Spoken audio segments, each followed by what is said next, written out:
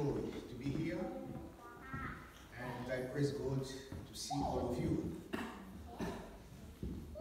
This morning I wasn't sure if I would be here today because I felt a little bit like sick. And I was telling myself, if I feel sick now, then what is going to happen? God, no one will have the opportunity to hear what you want to tell us this morning. And I praise God because my strength started to come back, and I felt like, yeah, I should stand up out from my bed and then I have my shower and go to church. So I said thanks to God. This morning I'm going to share with you the word of God from the book of Matthew, chapter 24, verse 11. I will invite you to open your Bible and you can read it. Angela, you can read it for us. Yes. Matthew 24:11. Yes. And many false prophets will arise and lead many astray. Amen. That's all for today. Here Jesus is talking about the end of the time. Many prophets will arise and will mislead a lot of people, a lot of believers, a lot of Christians. You may wonder how comes that a false prophet will come into the church and mislead so many people who have been known God for many years. First of all, as you know, we have got the gifts of the Holy Spirit. We have got also ministries. And we have the Word of God that we read every day. But if you start to observe, you will see that many Christians today, they hate the Word of God. They don't have time maybe to read it. Whenever you talk about the Word of God, for them it's like a challenge. When you talk about other ministries, maybe teaching, pastoring, apostle, and so on, they find it boring. But whenever a prophet will stand up and start to tell them what is going to happen in their lives, physical lives, people are happy. Tell me more. For instance, someone can come and say, Trish, God has showed me something about you. In 2 days' time, you win lotto and you're going to win maybe $2 million. You'll be like, wow, are you serious? Yes, I've prayed 6 times and God has shown it to me. Or again, someone will tell you, you know, what you have been going through, actually, God has said it is going to finish. All your pain will be taken away, and God is giving you healing. And God spoke to me about it. And you feel like, well, this is a good message for me because our ears want only to hear what pleases our feelings. And that's where Satan has set up a trap in the church. You may tell someone, I will give you an example when I was a child and I was slapped for that example that I will tell you now. One day my uncle, my own uncle, I've got only one uncle, and he told me, hey son, between money and wisdom, what would you choose? And I was like, of course I'll choose money. And he was like, really? And I was like, yes, I will choose money. What about you, uncle? Between money and wisdom, what will you choose? And he said, without hesitating, I'll choose wisdom. And I was like, sure. He was like, yeah. And I was like, oh, okay. He wasn't sure. I was like, why do you say okay? I said, because that's your choice. And he was like, you know, why will you choose money? And I said, I choose money because I need money. Any single person will choose whatever they don't have. And he said, do you say that I don't have wisdom? And for me, it was like, yeah, I need money. I don't have money. I need it. You don't have wisdom. You don't also, ask for money. You ask for wisdom. And he was offended. Because for him, it was like, I was treating him like someone who was unwise and was asking for wisdom because he didn't have it. Then that message reached my mother's ears and she couldn't wait to slap me. Never says that to people. But as an innocent child, my choice was money, but the words that I passed on to my uncle, showed like my uncle was unwise. That was a choice of his, and he did a wrong choice, according to what he understood. Today, prophecies in the church also rely mostly on the understanding of people and the interpretation of whatever prophets are saying. If you look in the Bible, you can see prophets saying something and they will tell you exactly what God has said. But today, a lot of prophets are vague in whatever they're telling you. They will tell you something and you wonder, what did he want to say? You start now to find your own interpretation on those messages. And Jesus was just warning us. This is a sign of the time. When this time is coming, false prophets will arise. They are not outside, they will come inside the church. And they will start to prophesize what is going to happen. What is a prophecy? Is to tell you what will happen in the future. That's all. It's one of, according to me, it's one of the, I would say, the useless even gift if you want. Because we don't really need it for every single day. We all know, we all understand what is happening. And the false prophet, when they start to talk, they won't stick on the prophecies which are written in your Bible.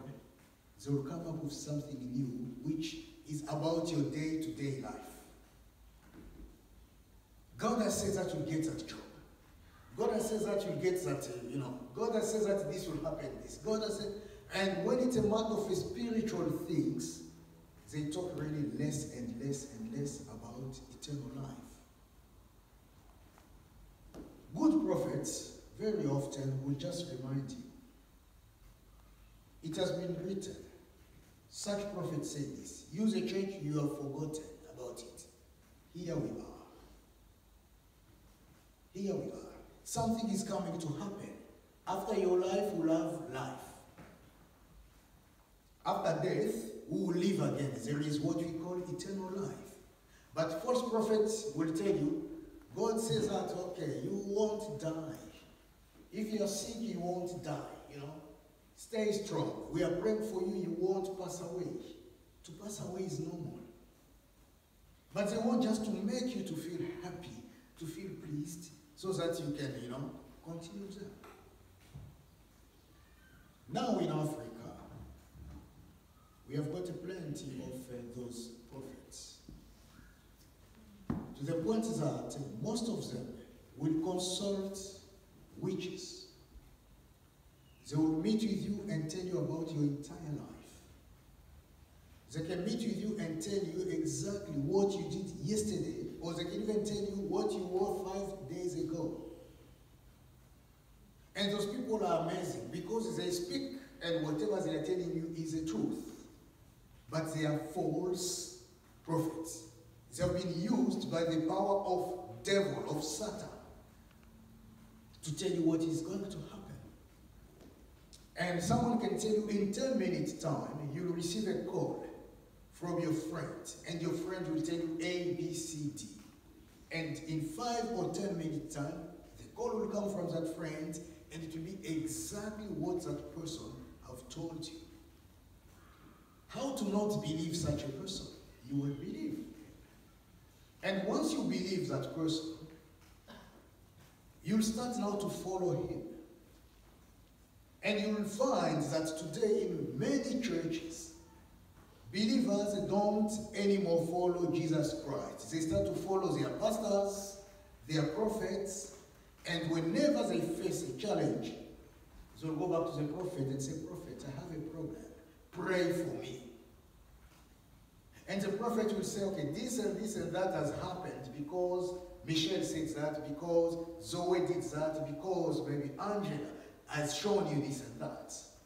And as a result, this is what you see.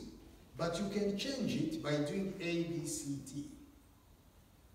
We start to discover that with false prophets, people don't put their trust anymore in Jesus Christ. Their trust now is built in human being. If your pastor X is not there, you feel like God doesn't exist anymore. If the prophet Y is not there, then you feel like, my brain, my spirit is blank, because the prophet is the only person who can tell me what is happening in my life. And I consider those false prophets like our mobile phones actually. Many people will tell you, I can't live without my phone. Because my phone is my everything. In my phone, I hide all my secrets. When I'm on my phone, I can freely chat and talk to people that I don't even know. But I will trust my phone to send the message, and the message will come back to me.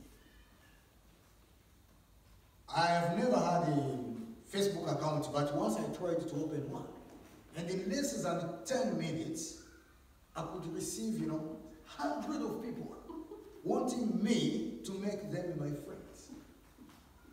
I have no idea who they are. I've never spoken to them before, but they wanted to be my friend. And my phone was showing me that these are the friends. Friend request. Who are they? My phone can't explain it to me. Who are those people? But the phone is just bringing them to me. Take more, and if you have more friends, you may become famous. Really? The only friends that we need is Jesus Christ. And among all of those people, no one spoke to me about Jesus Christ. None of them. And it was like, oh, is this really normal? And the false prophet, whenever they come to church, you may be wondering, in a church of 600 people, one prophet is just, let me pick up any name. Let me say Elijah. Someone called Elijah in the church, and he's a prophet. Every single person in that church would like to become a friend of Elijah. They want to talk to Elijah every time. They want to meet with Elijah every time. And Elijah may not have the courage to tell his brethren, you have to go to Jesus. No, I will pray for you and I will let you know. I will do that for you, don't worry. God will take care of it. They may use the name of God, but what they are doing is not coming from God. Don't be foolish, excuse me to say that, don't be foolish because someone has just used the name of Jesus and you have to accept that everything they say is from Jesus. Jesus has warned us. Many will come by using my name, but all of them are not mine. Why do we love? Do we like? Do we so humbly come in front of prophecy rather than coming to the Word of God? The Word of God is life. Prophecy is not life. The Word of God is the truth. Prophecy, Jesus has said here, false prophets will be there. Prophecy may not be a true story. Why should we give all our heart, all our faith, our mind and soul to prophecies? Jesus has said, follow me. Do you want to go to heaven? There's only one way, is Jesus Christ. Follow Jesus Christ. But we put him aside. We focus on prophecies. And those prophecies today, because that's a weakness of a human being, Satan has been using that gift more and more and more. We don't want preaching anymore. We don't want prayers anymore. We want just to hear prophecies. When was the last time someone prophesied for your life? Or again, when was the last time your heart felt like, I should hear from a prophet about my situation. We start to change people, human beings, prophets, to be like our gods. We start to see them like magicians. They know everything. They can tell you everything. They have to pray for you, and whenever they will come back with a message, then you get solution to your problem. I can frankly tell you, sometimes I will pick up my phone will ring, and it will be someone from overseas. The numbers that I'll see appearing on my phone is from Australia. But when I'll answer the phone, it's someone from China or India or somewhere there. Oh, we want to talk to the owner of this house. We have been doing such and such businesses. How did you get my number? They will never tell you how they got your number. They will never explain to you what exactly they are doing, but they will tell you about a business. Because they know everybody loves money, whenever we are talking about business, some people can be trapped. When we talk about money, it's easy to fall in a trap. And that's the same way that the spirit of false prophecies has been working. They will come through your phone, through your ears, to hear something that you like, then you will sell your soul. And in Africa, prophets now, actually, many prophets in Africa, false prophets, they don't even talk about God's messages. Now it's about healings. Miracles. Prophets now have been doing miracles. That's in my continent. Prophets now has been talking to people only about healings. Prophets have been talking to people now about getting money, becoming wealthy, becoming happy. Is your marriage has got some problems? Go to see the prophets. And the prophet will give you some type of oil to apply on your skin, and your husband will come back, your wife will come back, your family will love you, and so on and so forth. Prophet will be the one who will stand up in the church and say, look, if you want really God to bless you, you have to come in front of me. They will pick up maybe a handkerchief. This is just an example. They will do this. And they will pass that handkerchief maybe on top of your head 2 or 3 times. And whatever you are asking for, you'll get it. I've got one of my people that I taught the word of God, and I baptized that person. Today, if you go on the internet, he calls himself Apostle Piasso, Stephen Piasso. He will pick up an apple, just a fruit, and move the fruit around, all the people who sit in front of him will fall. By falling, he will be like glory to God. And you start to talk. And those people will talk back to him. And he talks. After talking, you say, I'm a prophet.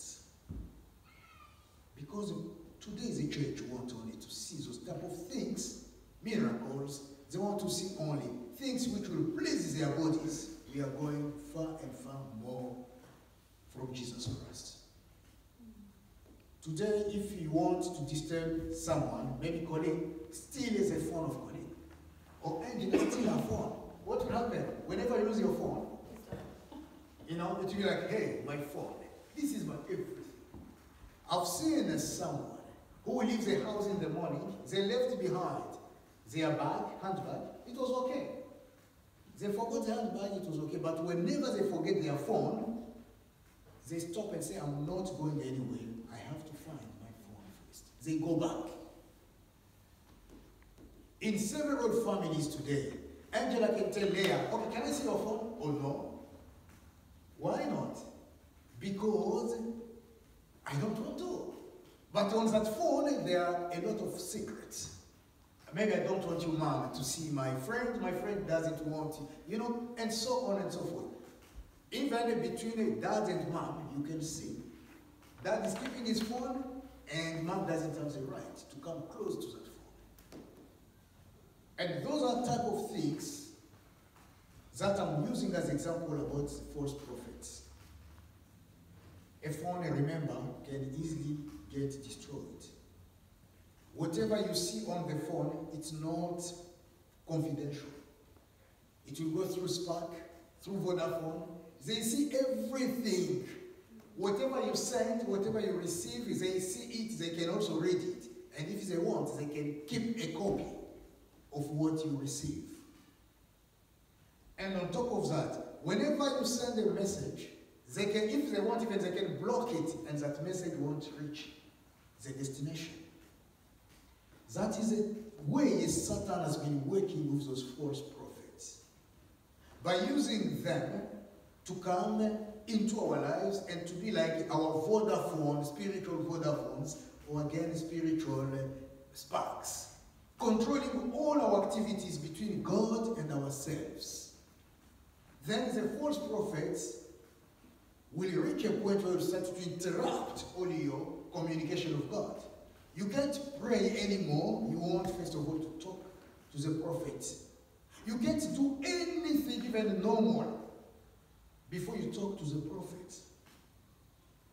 And I've seen in my country again, where a mother will do anything for the prophet, but she will never do it for her own husband. The prophet will say, let us be at church at 6 a.m. The mother will wake up at 6 a.m. and go to church to meet with the prophet. Whenever the husband will say, 6 a.m., please prepare breakfast for the children, she will say, I don't have time for that. Can't you do it? Whenever prophet will be like, okay, let's talk. They want to be there and listen for hours. But whenever Jesus will say, let's sit down and talk, thank you very much for the example you gave, Sister Anne. We don't have even 1 hour. We can't take it. Jesus didn't tell his disciple, come and pray with me. No, stay there. Let me go and pray. Just be there. Let me and pray. Let me go myself. I'm going to pray. But don't go away. Be there. And they were falling asleep. He came back, wake up. They fell again asleep. And that is the same way. Whenever we leave Jesus to be by his own, in his corner, and you can stay on the other side as disciples only, without being close to Jesus, we fall asleep. And when you fall asleep, what happens? Some people will close eyes. They can sleep while they're smiling. Others will sleep and they'll start to have dreams. Others who can tell you, I need sleep and I can't do more without sleeping. And whenever Jesus wakes them up, they'll wake up for 2 seconds, but they'll decide to go back to sleep again. And that's a dangerous time. When a false prophet will step into your life, when you are tired, when your faith is going like dying, when things are becoming tough in your life, you have got problems surrounding you, issues from all corners, then Satan knows, yeah, this is the right time to attack Odon, this is the right time to attack Tyrone, this is the time to attack Leah or Rebecca or any other person. Because they love God, they talk about the Bible, let me send a prophet. And the prophet will come to you, telling you that I know what you've been going through. It's quite hard. But God has told me this and this and that is going to happen in your life. When Jesus left the earth, he said, I will leave you, someone will give you consolation. Who is that? The Holy Spirit. But today we start now to take our consolations from people. We trust in people, human beings, and it's like, yeah, I need to feel something good. Someone who can help me to feel good is only Prophet Zechariah, is only maybe Prophet X or Z. We forget completely about the Holy Spirit. When I feel sad, very often I will say, Holy Spirit, you comfort me. Because I know that Angela or Tyrone or Colin or Trish will never even take away my sadness. I need a consolator. Someone will console me. Someone will comfort me. And that person is not a human being. human being who can talk, which is true. God may use us to recomfort others. But we shouldn't be like the focal point whenever I'm in trouble or pain or problems. My solution is maybe Anna.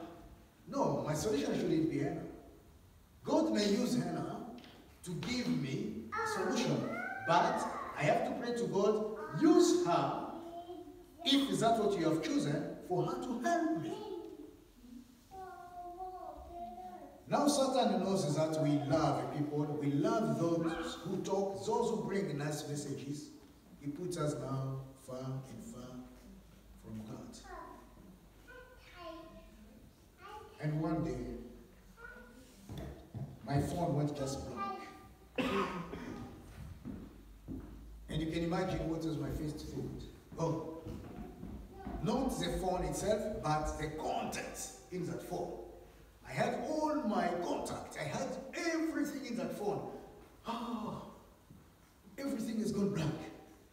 How am I going to get back all my messages? I had to ring Vodafone. Can you please? Yeah, no problem. Come here and we'll do it for you. And Vodafone, believe me or not, they fixed everything. The phone wasn't theirs. That was my phone. But they fixed everything and everything came back to normal. Who is that person in your life? Who knows you inside out? Is it Jesus Christ? Or is it just a prophet to whom you give all your burden? For that reason, many Christians will go astray. I will encourage you to love Jesus Christ. Love the word of God. Trust into yourself. Have a self-esteem, as we say. Whenever you face a challenge, whenever you face a problem, kneel down and talk to your Jesus. Rather than giving your entire little or big faith to never surrender it in the hand of a prophet. And our prophet from the Bible, starting from the book of Exodus up to the end, people never and ever used to go to see prophets. I'm coming here, tell me. No. Prophet used to come with a message. God has sent me to give this to you. But today, we are the one who start trying to go to find them.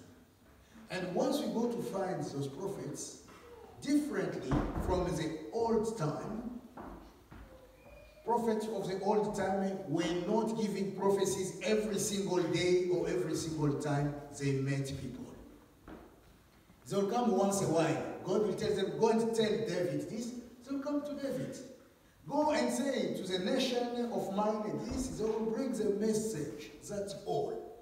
But today, every Sunday, every time we meet with a prophet, they have a prophecy for you. I have a message for you. I have a message for your family. I have a message for, and it's about just your, if you look at it clearly, about just your physical life. They don't talk very often about spiritual things. Today, false prophets are afraid to tell someone, you are sinning against God, God is unhappy. They will tell you it's all right, take it easy. It's okay, God will help you, it is okay. And you feel like, oh, okay, so my situation is not worse as I thought. It's okay, God will take control. And day after day, you'll be surprised one day, you're in front of the throne of judgment, and God will ask you, will you say the prophet told me that, that's why I didn't do what I was supposed to do? God will tell you, I've warned you, many false prophets will be there. Why did you accept to be misled? And to be misled is a personal decision sometimes. Because God has given to us eyes to see, intelligence, and the word of God to help us. And someone can mislead even another person, just simply like that. I will give you another example before I finish. 3 friends, very good friends, were together walking, and one was in trouble. And one of the 3 three friends told the one who was in trouble, in order to forget about that problem, you need to buy alcohol, drink alcohol, and you forget about it. And the guy was like, yeah, okay.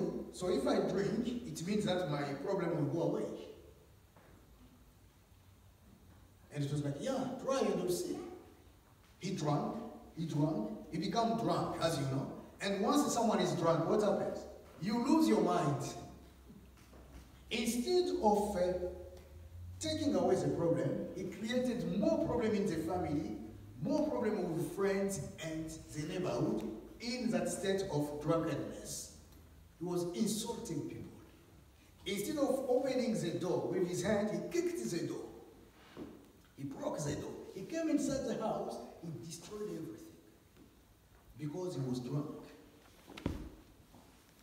And a few hours later, when he came back to the normal state, they started now to show him what he did, to tell him what he said. He became more sad. And he was disappointed with a friend who gave to him that advice. Have you been disappointed with a false prophet one time in your life?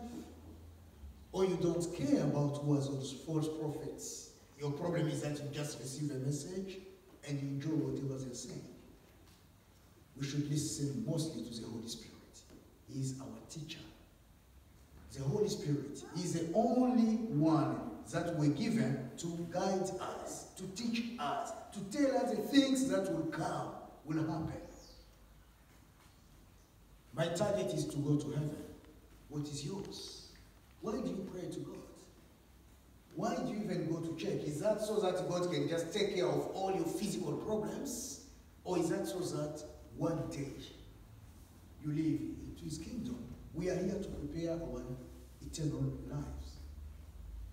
That's why we are on this earth. So please, prepare your life properly.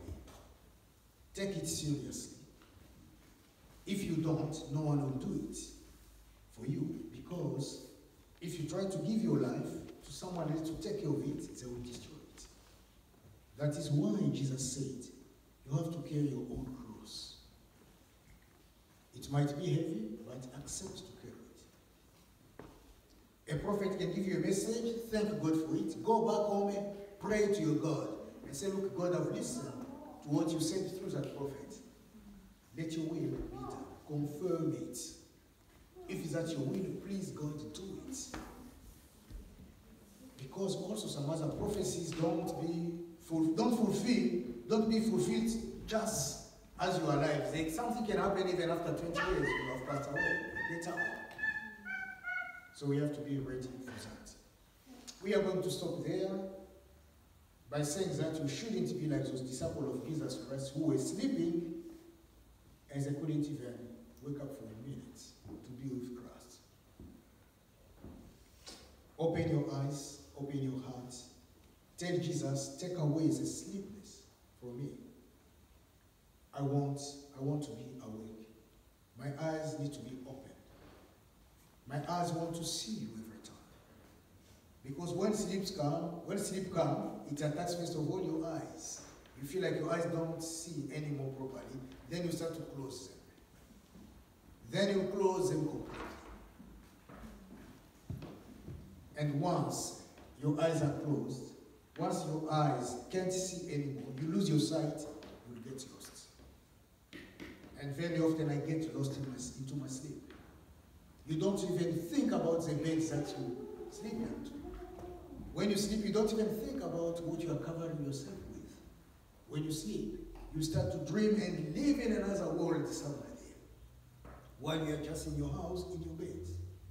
So sleep can take you far away. And many false prophets can take your thoughts, can take your mind far away from your God. Let us pray. Thank you, Lord, because you love us. Thank you because you have chosen us. Please continue to protect us so that we cannot fall in the hands of false prophets. Keep us astray from them so that we can inherit your kingdom. We are weak, Lord. We need your support and help. At every stage of our lives, we want you to be with